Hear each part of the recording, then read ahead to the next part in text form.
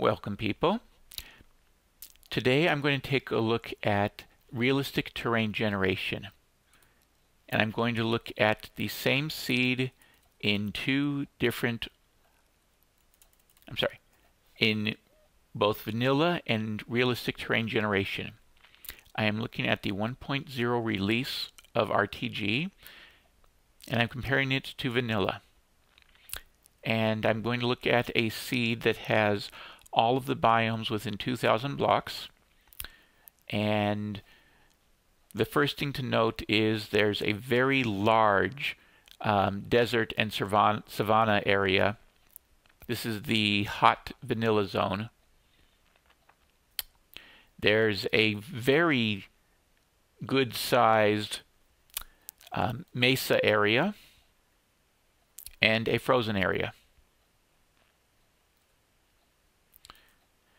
There's a couple of spots where you can see the extreme hills, as well as the crazy savanna M's in the savanna areas. Swamp shows up over here. This is a mega spruce, I think, or mega taiga, and we actually managed to get one of the rare RTG volcanoes over there, which I'll take a look at as well. Well, the first thing is take a look at the rivers. RTG makes very few rivers, and they're very large rivers. They're wide. You can see them easily even on this scale. Vanilla rivers, there's lots more of them, but they're tiny and they're scattered. I want to point out, by the way, that I am using the default settings for RTG. The default settings make much fewer caves and much smaller cave systems. So it's not like vanilla where they overlap as a rule, as the norm. They are much more separated, smaller, tiny. The next thing to note is the vanilla oceans contain lots of little islands. You can play an archipelagical chain of islands game with vanilla. With RTG, they're gone. Sometimes this means that where a larger island has a little tiny outcropping, they shrink significantly. Other times the edges become nicer, cleaner, smoother.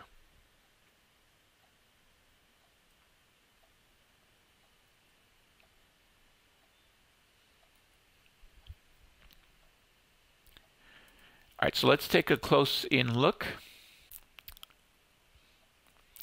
Well, these are the signs of the savanna plateaus.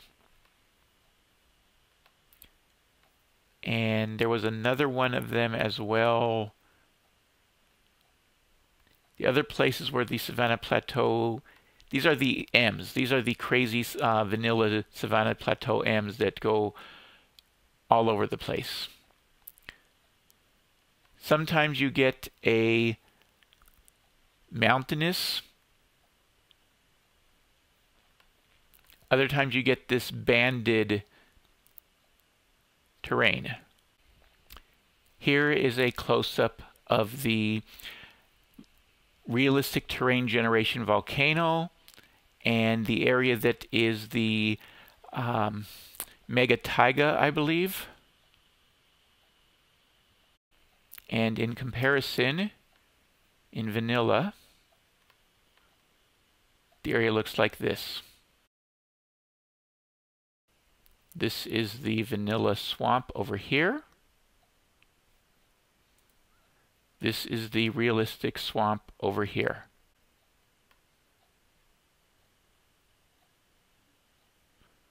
Interestingly, we got a witch hut here, but not here. Here is a look at the ice section. This is an ice spikes and ice, probably a cold taiga. So this is the vanilla, and this is the realistic. The first thing you notice is that the vanilla is a much more jumbled terrain layout, landscape, height map. The realistic is much smoother. That, of course, is one of the big things about the realistic terrain generation, is that it's a smoother landscape. I'm surprised to see this large area in the middle of the spikes that is basically clear. It's not clear in the vanilla. Equally surprising is this section in vanilla that got just turned into regular. The smoothing basically turned it into land instead of frozen ocean, frozen river, whatever that is. Now the rest of the area, I cannot tell the vanilla stuff very well just by looking at it. And I haven't played around with the RTG stuff at all in this area. I suspect that this area is the Ice Mountains, is what it's called in vanilla. The actual terrain, if you look at the terrain information in the biome definitions, is more of hills than mountains. But it also looks like RTG actually turns it into real mountains. Those look much taller. And once I actually go in, we'll take a look at it and see just how tall it actually is. One area that has gotten fairly large changes is the mesas. And mesas in vanilla represent such things as the Australian outback, the Grand Canyon, the Bryce Canyon, that type of thing. You have flat sandy areas, the plateaus and the plateau Fs. Then you have these slightly lower height plateau Ms and FMs. You have the Bryce spikes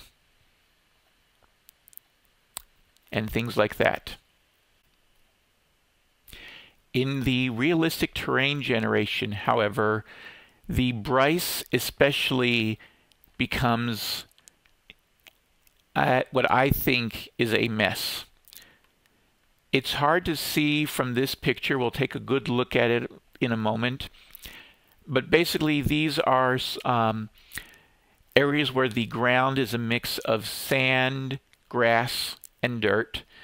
The Bryce structures, instead of being a few big things that stand out, are lots of little things that form a maze-like set of barricades that spread into nearby areas such as the nearby beaches.